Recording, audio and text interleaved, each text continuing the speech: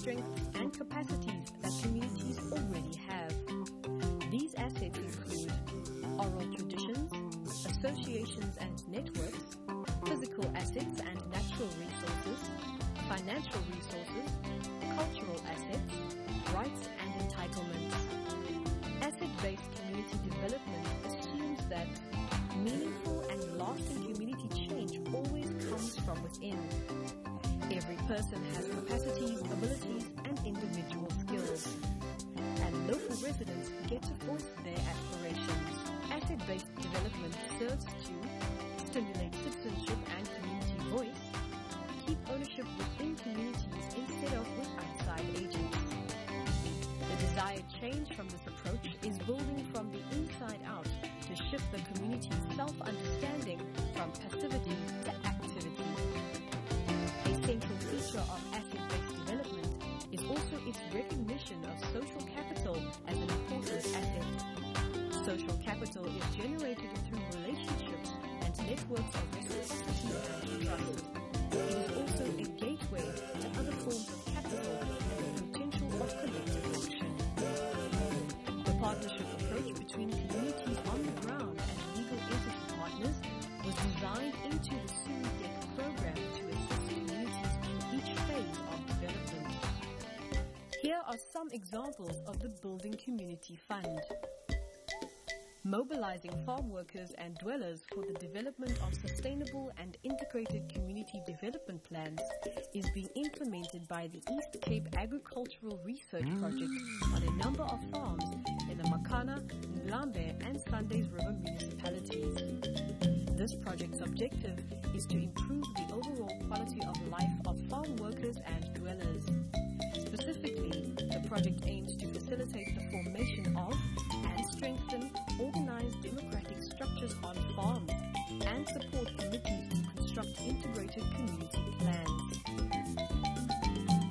The project has two aspects, both of which is linked to assisting and supporting small-scale farmers to increase their productive capacities on land reform farms. The first positive spin-off has been the community mobilization and farmers building their confidence through engaging with these processes. With the setting up of the project management team process, farmers are now familiarizing themselves with project management, fundraising, reporting, and that is actually enabling us to provide them with a lot more freedom to take control and charge of the project. ECOP is working with the collective structures of farm workers and dwellers to begin a process that will allow them at the end of the project to have articulated their vision and development strategy through an integrated community development plan. The major challenge has been that the process is quite lengthy and involves a lot of consultation and planning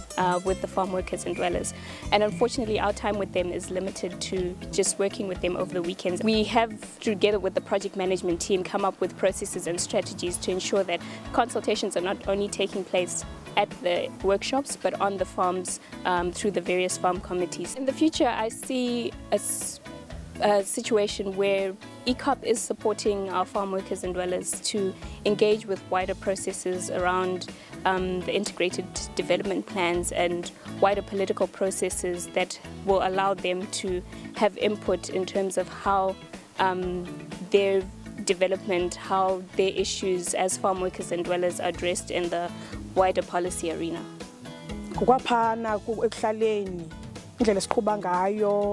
Sincedakele kwiinto ze-minimum wage, sancedakala kwizinto ikomiti yengingqi esiye saba nazo.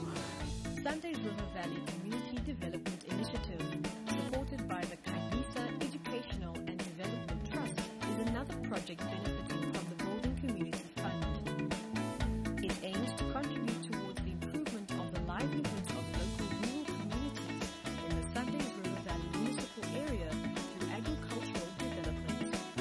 It also aims at forming, strengthening and building the capacity of a community development forum to coordinate the process of developing the community into the future.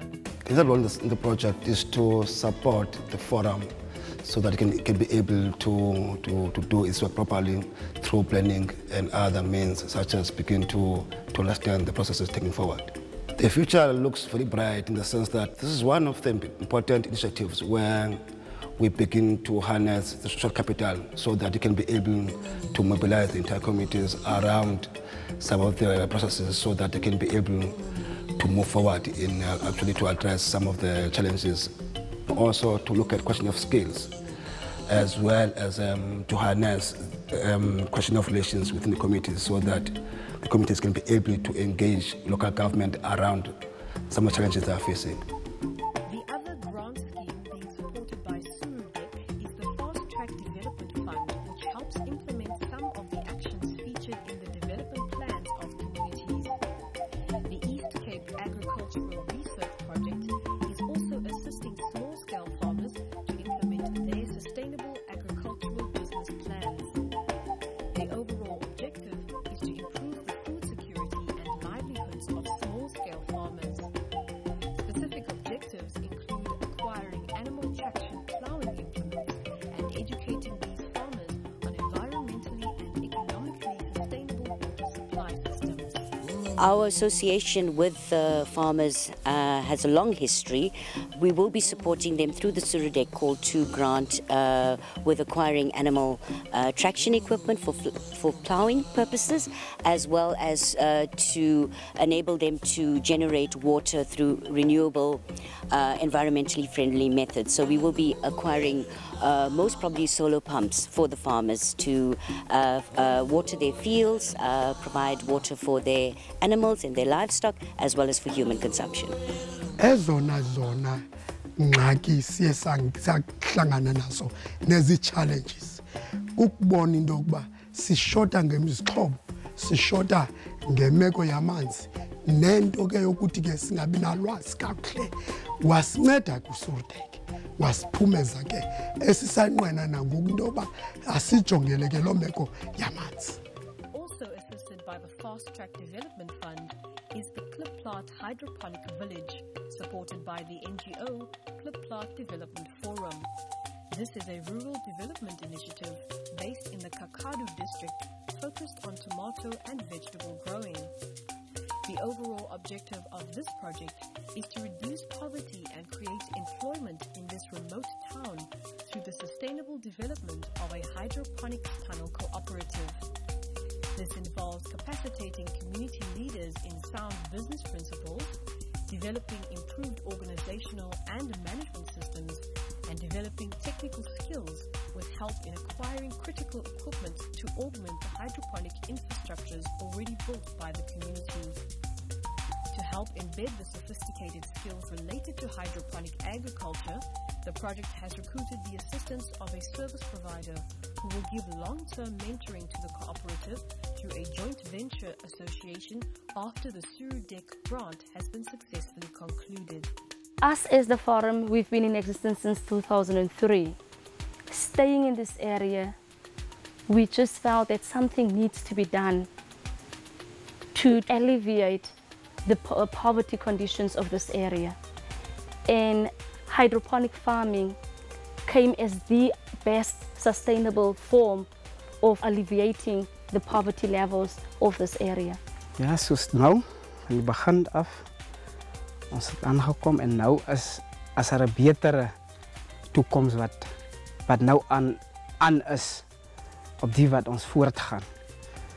En soos ons nou vorentoe gaan, sien ek dit sal beter uitbrei en dit sal 'n beter lewe gee vir ons wat nou hier in die projek is, sodat ons kan teruggaan en vir die ook te kan werk skep wat vandag sukkel en strewe om ook 'n stukkie brood op hulle tafel neer te sit. Ek wil self sê, dankie vir SURUDEC en die mentor wat ingekom het om ons op te help in die toestand wat ons struikelblokke gekry het. BirdLife South Africa has received assistance from the Fast Track Development Fund to implement the Kata Forest Ecotourism Development Initiative in the Amakole District Municipality. The project will improve trails in the indigenous Kata forests and assist community members to develop skills and social capital and to acquire essential